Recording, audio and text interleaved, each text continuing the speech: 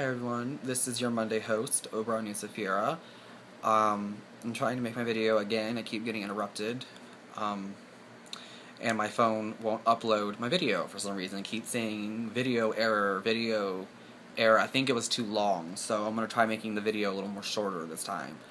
Anyway, this week's topic is on our opinions of whether or not we should charge for metaphysical services such as tarot readings, palm readings, spells, all that.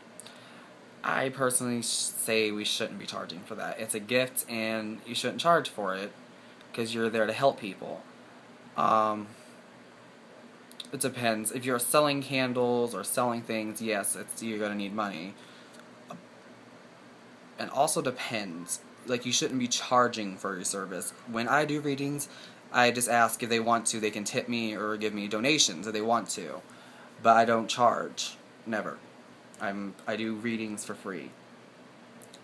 But if somebody wants to do that, that's their thing. I personally will never charge for my services. The only time I will charge for spells is if it's very, like, if the spell requires me to use a lot of items. The only thing I'll ask for is a donation towards, or that they go buy their own supplies.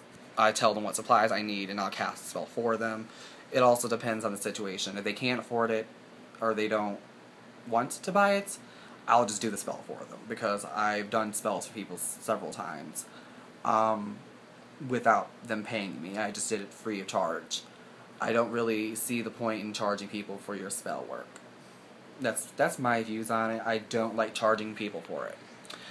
Tarot readings and palm readings and all that, no.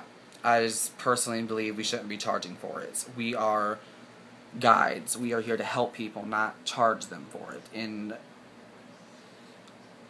I don't know if I should say that. It might be really offensive. I don't know. No, I'm not going to say it. I'm going to keep it to myself. But to me, like I said, my personal opinion is we shouldn't be charging for tarot readings. We shouldn't be charging for helping people. Help should be free. That's my view on it. Or at least that's what my intuition tells me when I give people readings. I don't like to charge.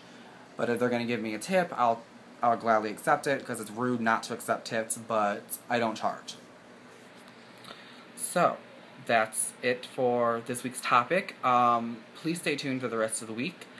And Merry Part, blessed be, we love you all. Blessed, I don't know if any witches on here celebrate Easter, but happy Easter from yesterday. And happy belated Ostara. So, bye-bye.